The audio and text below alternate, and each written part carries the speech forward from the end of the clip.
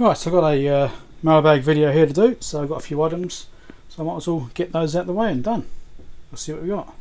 Let's rearrange things slightly. Okay, here's a pen gone. Pen, knife. Here we go, knife. Definitely not a pen.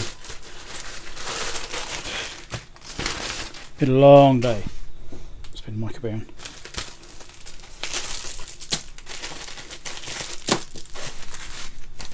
That's it. Okay, couple of flux pens. Now my other one is getting a bit low. I actually went to use it the other day and nothing came out, and I shook it around a bit and it started working again. So I think it's just getting very low. So I've got a couple more different types.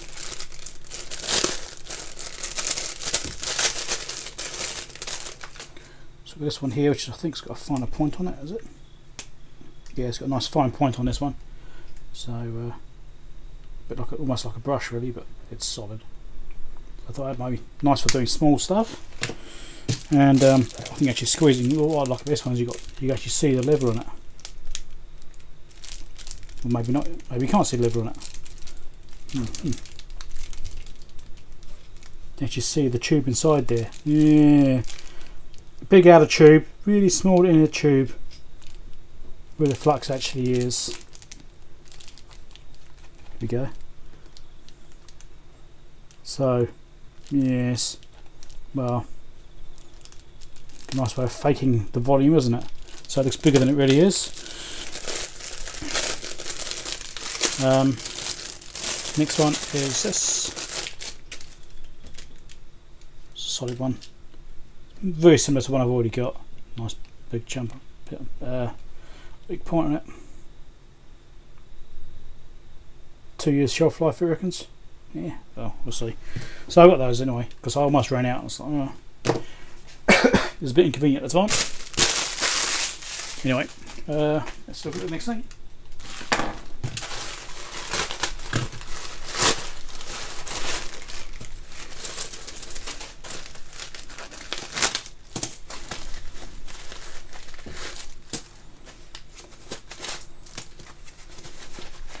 I think this is when I was going through my little heatsink acquisition phase. Some more little heatsinks, different ones, adhesive ones, self-adhesive, and some more of these. These are TO220 ones. There you go, this one's ripped open, so it's this kind here. So I have one laying around here, no, but it's a nice chunky heatsink, I suppose, for that what they are. Just if you need just a little bit more cooling than is available normally, you know, almost freestanding transistor, this helps slightly. I thought I'd get a couple of those too because they're relatively cheap. Weren't much at all. I think these are actually Raspberry Pi, I think, something like. I think that's what they were. But grabbed a couple. Again, just adding to my stocks, so just adding stuff together, and that's just a piece of label. Interesting. Right.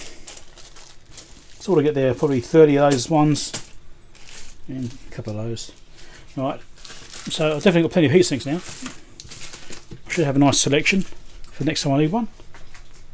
Okay, so here's the last thing. Let's get into it and find out what the story is here. I have an idea what this is. I believe it's an eBay purchase. It's been nicely packaged. I'm in the habit of saying when I buy things on eBay to make sure it's thoroughly well packed, you know, so it protects it from damage in shipping. I always point out that the postal company isn't, well, postal service isn't always careful with your package. Things get thrown around, and I like to point it out because people forget. But this guy's done a really nice job of packing this, by the look of it. There's bloody peanuts everywhere, which is a bit of a pain, but that's the way it is. Put a go over the floor, make a huge mess. Right, don't think there's anything stuck in the bottom there, no.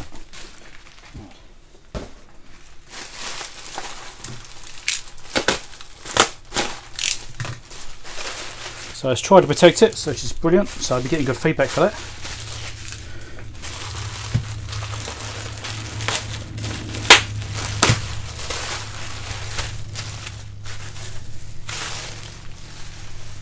So you put it inside a bag to try and stop it from getting damp, I'm guessing.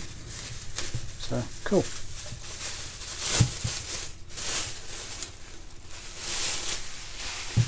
So, it's an old Heathkit decade resistance box. Right, I've got no idea what condition it was like. I think it was believed to be okay.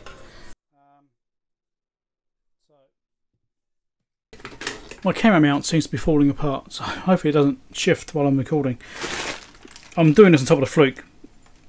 It's probably alright. Been working on a Fluke all morning, doing some measurements on the voltages and things like that.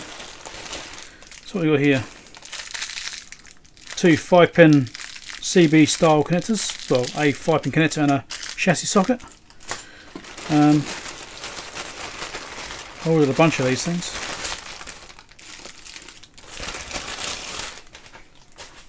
So there's another one, 5-pin as well. The main thing I've got these for is chassis sockets. The chassis sockets, if I can say it properly. There you go. So get 5 of those.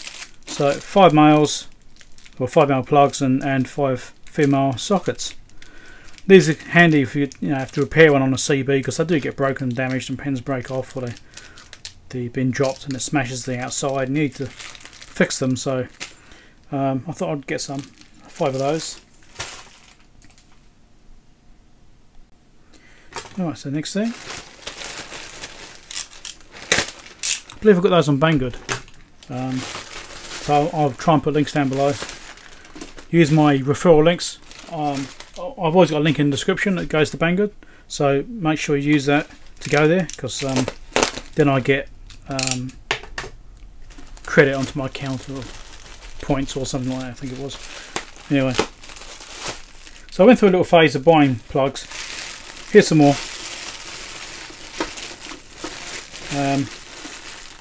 These are 4-pin. I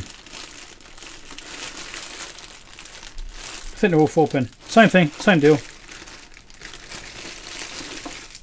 So these are 4-pin plugs instead. 4-pin plug, 4-pin chassis socket, for the same reasons.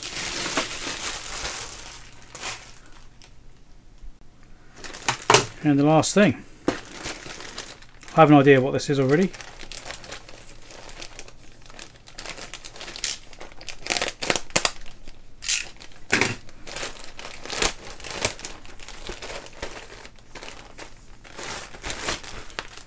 It is.